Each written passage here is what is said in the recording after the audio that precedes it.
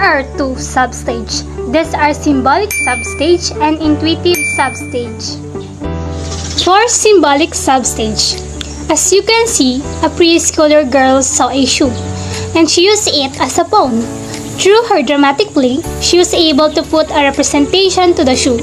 She symbolizes the shoe as a pawn because of its shape, and that's how symbolic substage works. For intuitive substage, why are these marbles around?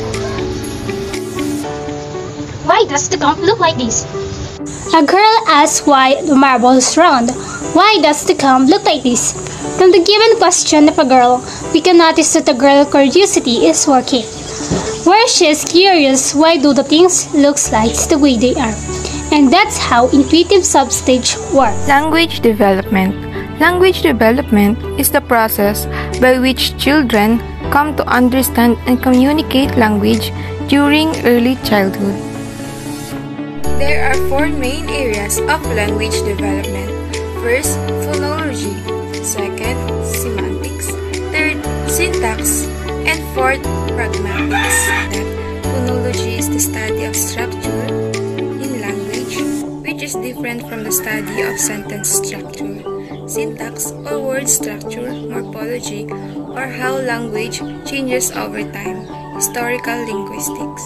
These are the example of phonology.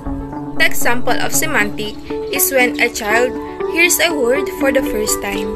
He tries to understand the meaning using past experience, intellect, memory, or etc. The last one is pragmatics. Pragmatics are the conversation or social use of language, the way in which children use language within social interactions. Vygotsky believed that young children use language both to communicate socially, to plan, guide, and monitor their behavior in a self-regulatory fashion, inner speech, or private speech. Vygotsky introduced the term of zone of proximal development, refers to a task too difficult for a child to master alone but can be mastered with a guidance of adults or more skilled children.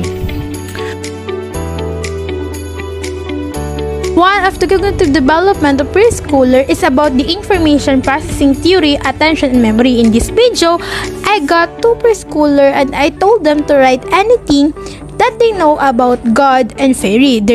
As I gave them an instruction, I noticed that the preschoolers already know how to understand different kinds of instruction, and as I noticed what on the things that they do, they're doing correctly. In short, they can process the information by their own and they have a good attention span. Information processing model is another way of examining and understanding how children develop cognitively. It conceptualizes children's mental process through the metaphor of a computer processing, encoding, storing, and decoding data. So we have the young children's theory of mind. Okay, students, if I'm going to ask you, where do you believe? God or fairy? I believe in God. How about you? God. Hey, so why do you say so? Or bakit ka naniniwala kay God? Kaysa sa fairy, di ba mga fairy napapanood ninyo? Di ba si God hindi nyo naman nakikita? So why do you believe in God? Kasi si God, totoo. Totoo. Yung fairy, fantasy. So, that activity, we can say that the preschooler have the knowledge or the information or can identify which is the reality or the fantasy. As the meaning, theory of mind refers to the individual's thoughts. How about mental process? It includes awareness of the own thought process, social cognition, understanding that people can hold false beliefs, ability to deceive, to distinguish appearance from reality, and ability to distinguish fantasy from This is the example of high-ordered mental abilities in concept formation. As you can see, the child develops basic concepts such as identifying the time and uses this as the basis for understanding how materials are categorized in her environment. Mama, di ba? 6:05 to? 6:06:05.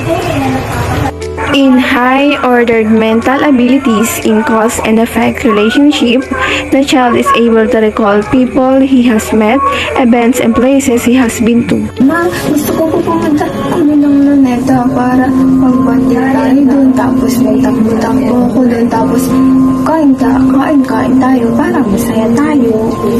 In addition, the child is also able to understand the cause and effect relationship.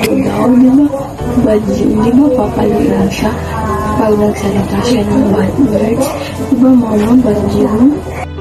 In this video, you will see that the child is able to store verbal information in short and long-term memory, which is called memory for concept-based knowledge, semantic memory. Sabi ni mama, lagi nakikinig kay mama kasi mothers knows best.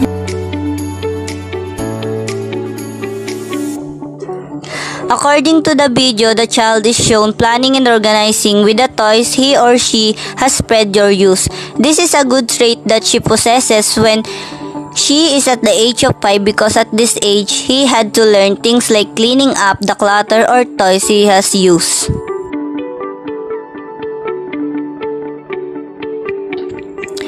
In this next video shows creative thoughts.